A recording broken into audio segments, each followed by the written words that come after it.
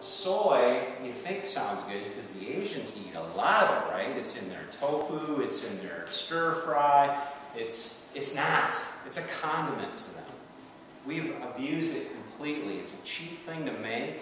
Being a farm kid, I know that as well. It's also been genetically modified, and the majority of it is genetically modified. Like 90% of it's genetically modified. But we're putting that in our body, and you, majority being females here, it messes with your hormones. It's a type of phytoestrogen which messes with your estrogen. So it can cause you to have issues with your cycle. It can cause you to have increased risk of cancer. Some people say it actually increases men's risk of prostate cancer. So that was one of the things when I went vegan way before we did JJ Virgin and we talked to JJ, that I was hitting a lot of soy. And me too.